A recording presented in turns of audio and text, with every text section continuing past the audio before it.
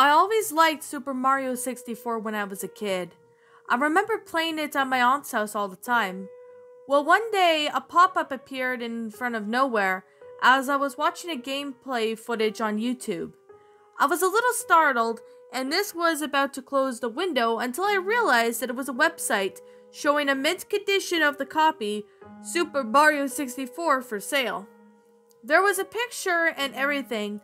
I usually don't trust these things, but the feelings of nostalgia overpowered me and wanted to play it. The whole business in particular, seeing this how the owner of the game wanted the buyer to send an envelope containing $10 and the address on site. Instead of using something like PayPal, what made the things more strange was that I had tried to gain access to the website. I wrote it down on the URL, but after encountering problems with the game, the page was nowhere to be found. A few days later, after the $10 was mailed, I got a package containing the new copy of the game. The first thing I noticed when I opened the small box was that the official sticker with Mario flying in the air was apparently peeled off for something. In its place of where the piece of duct tape with Mario crudely drawn on it in permanent marker. I felt a little ripped off, but at least the game worked and I didn't care. I got out my Nintendo 64 and put the cartridge in. The screen then turned on with the familiar Mario face that you could stretch with a twist aimlessly. I remembered laughing all the time as the results as a kid, and decided to mess around for old time's sake. I moved the cursor over to Mario's ear and pulled it even to proportions. I was about to do the same thing to the other ear when the TV suddenly produced loud static. Mario's whole head started deforming and twisting in many ways that I didn't even know could be possible for the model. Random sound effects from the game started to play along with the static. All this was occurring, and I could hear a faint voice whispering in Japanese. The voice was stammering and whimpering. I immediately shut off the game and tried again. I didn't bother with the Mario head this time. I just selected a new file and started playing.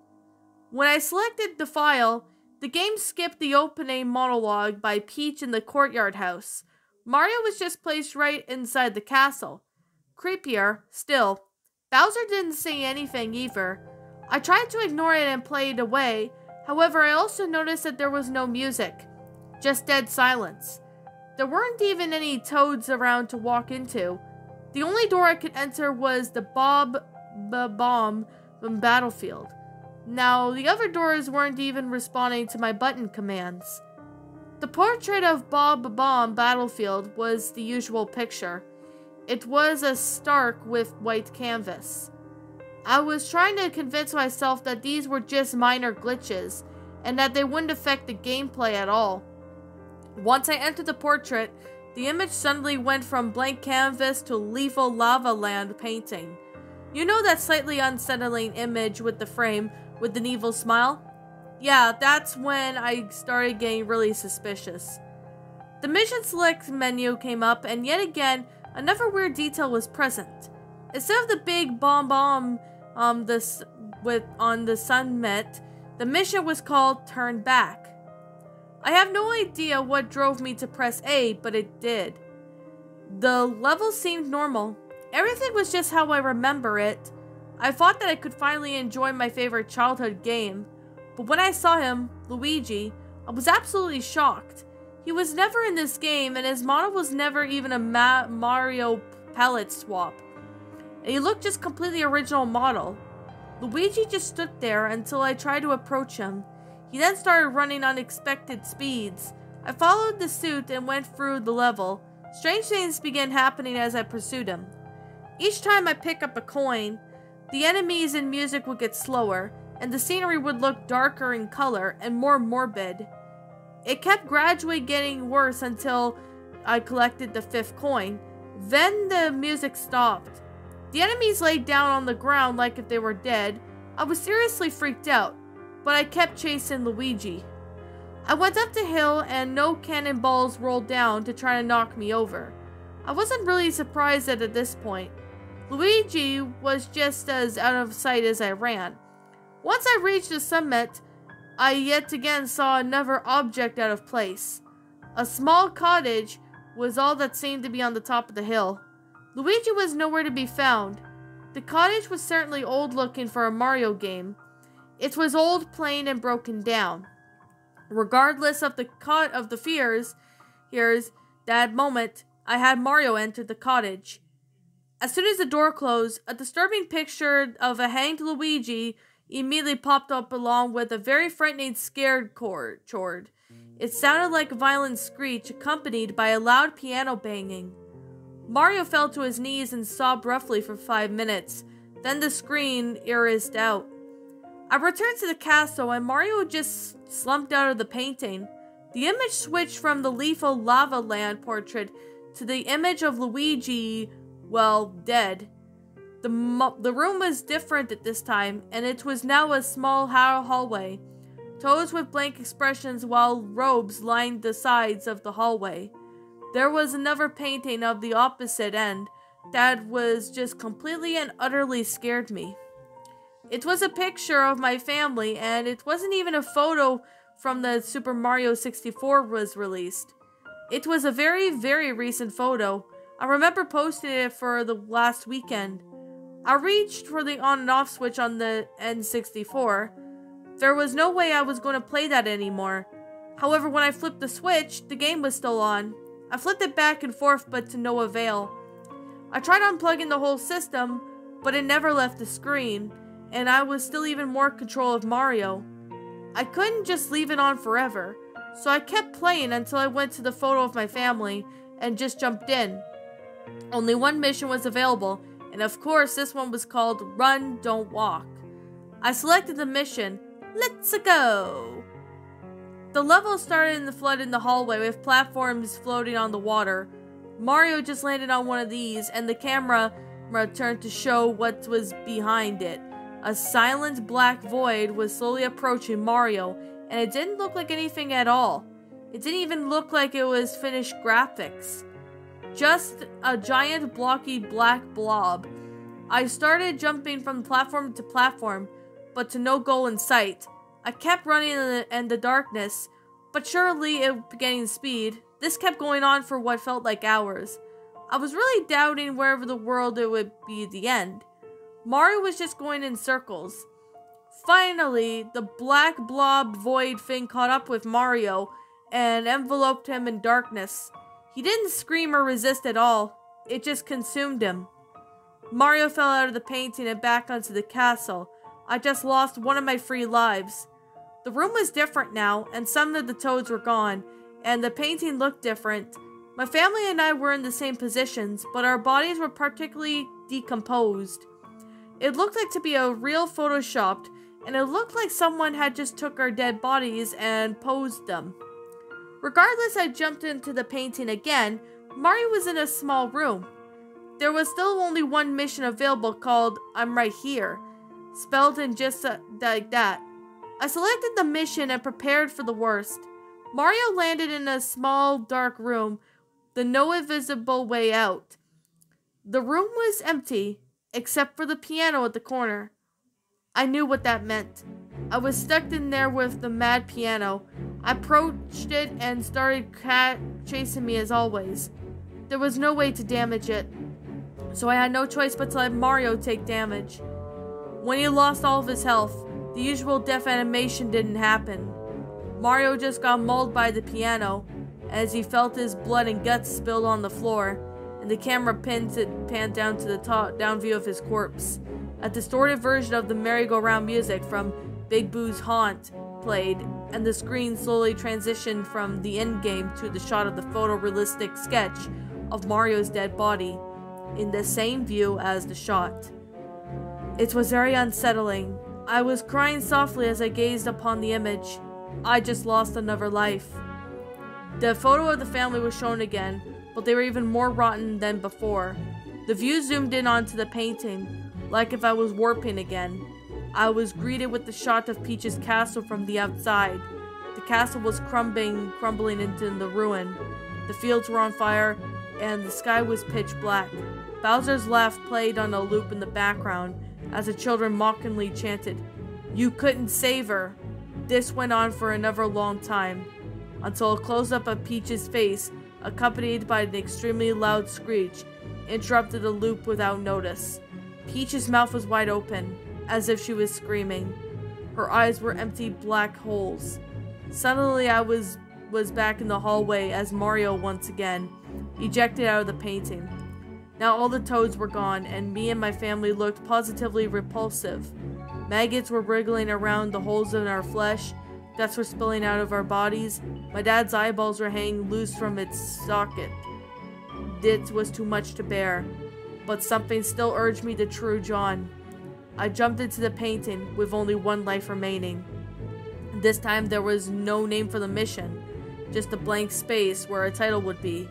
I selected the mission and Mario just landed into a very small island in the middle of the ocean. There was a solitary sign. It only read, "Dive." I did it just that and entered the water.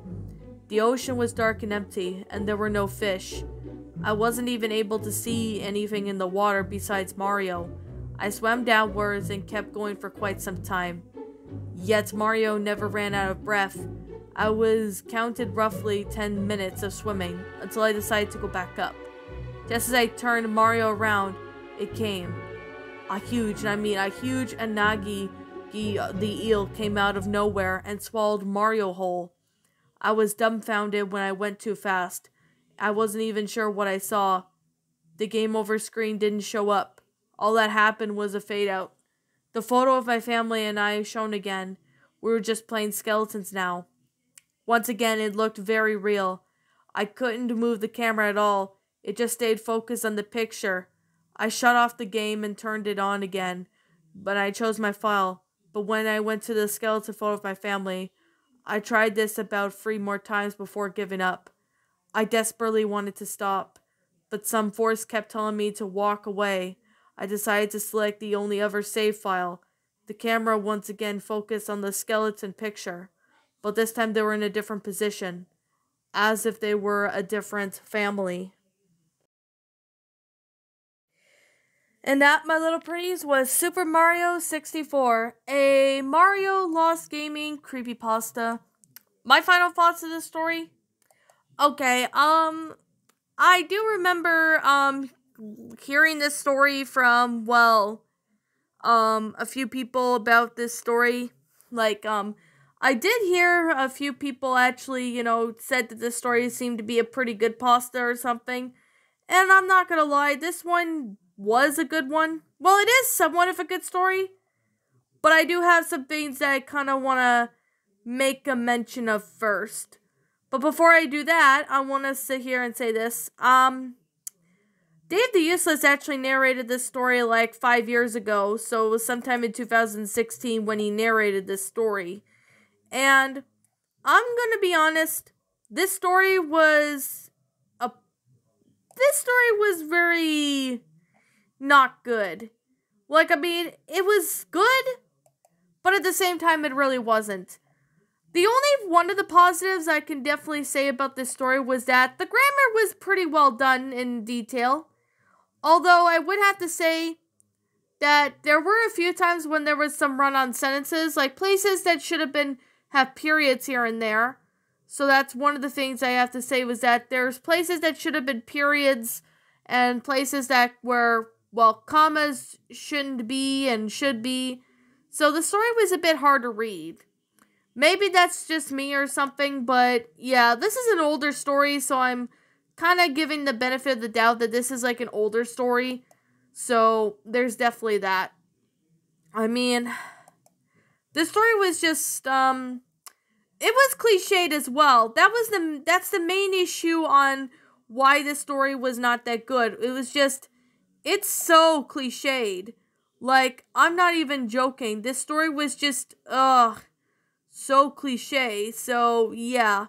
I could definitely say that this story was just definitely, a very cliched, story for what this is. I'm not denying this right now. This story was honestly just, cliched.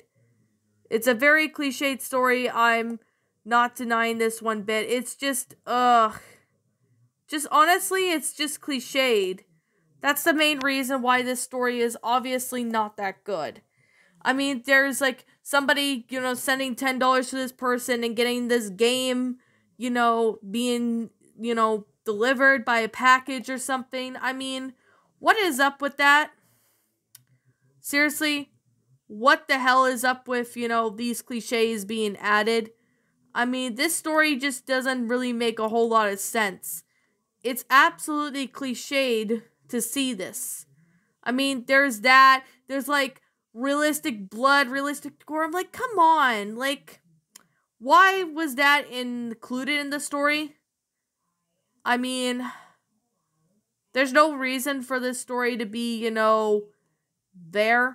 There's absolutely no reason for that. As well as, how. I mean, there's a lot of cliches in this story that were just thrown in there for the sake of throwing it in there. Like, I mean, there's black holes and there's like, oh my goodness. There's a lot of cliches in this story that really just don't make a whole lot of sense in this, to be honest. This story just didn't, I don't know. This story was just not a really good one in my opinion. The main issue is that it's just cliched. But, yeah, I mean, some people might think otherwise, but yeah, I just kind of want to state that. This story was just, not good.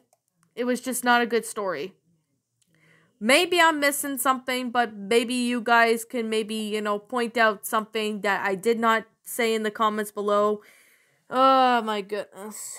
This story was just, honestly, this story could have had so much potential to be good, but unfortunately that's not the case. This story just had too many cliches thrown in there. Like, it's an older story, so I can get that, but at the same time, though, that just kind of ruined the story. But, the details and all that, it kind of looked like a decent storyline and all.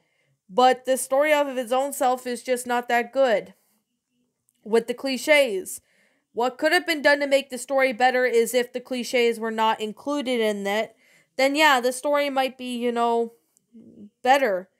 But in this case, though, the story just doesn't really... I just didn't really care for this story. I mean, this was kind of why I've been avoiding it, because of the cliches that were thrown in there. Just for the sake of throwing it in there. Your opinions might be different from everybody else's, but I just thought, I go ahead and state my own opinion.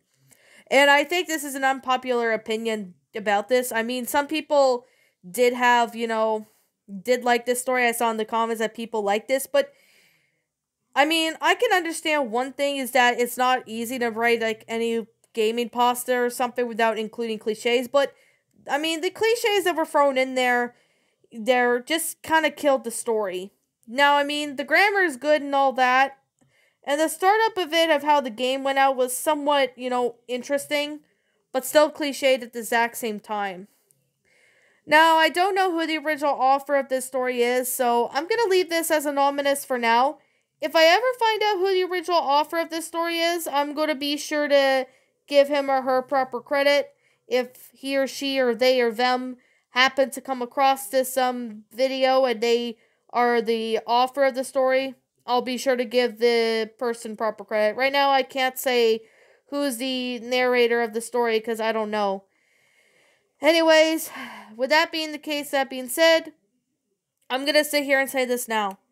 Like I'm going to say, this is simply my own personal opinion, and if you happen to disagree with me, that's fine too. We're all entitled to our own opinions in regards to these creepypastas, and this is simply my own personal thoughts. My final rating of the story, 5 out of 10. I'm only giving this a 5 out of 10 because the grammar was good, and the sentence structuring does need to be worked on at times. The storyline seemed to be interesting, but unfortunately it just went downhill with a bunch of cliches. Too many cliches were added into it that shouldn't be there. And I could definitely tell that this is an older pasta. It's probably a classic pasta, no doubt, or anything like that. But the story was not that great in my opinion. But the only why I'm giving it like a 5 out of 10 was because of how the grammar is and all that. But yeah, like I said, this is my own opinion. You happen to disagree with me, that's fine too. If you like this story, I respect your opinion. If you don't like it, then I respect your opinion too. Anyways, yeah, with that being said, What did you guys think about this creepypasta? Did you enjoy it? Did you not?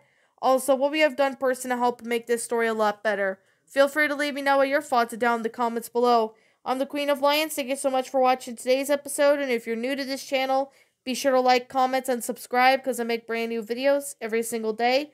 Don't forget to ring the notification bell to when I upload so that way you guys will not miss an upload. And as always, please roll the outro because I'm out.